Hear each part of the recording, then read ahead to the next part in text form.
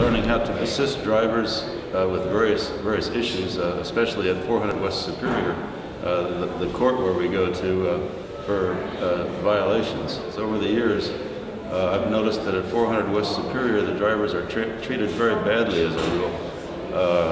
They're often charged fines that they don't have to pay. Many of them don't understand their rights or even basic courtroom procedures. They're very easily taken advantage of. The more you know, the more you can be confident as far as knowing that you're doing something right, or if someone's doing something wrong to you or to one of your fellow cab drivers, you can speak up. You can be professional about it and get some results in favor of myself or any of my co-workers.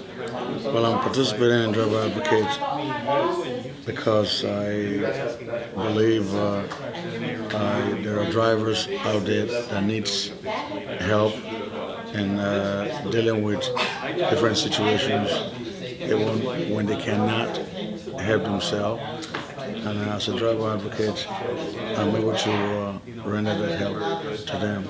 I believe helping other drivers, at the same time helping myself. It gives me somewhat of a good experience in my becoming a driver advocate to other drivers.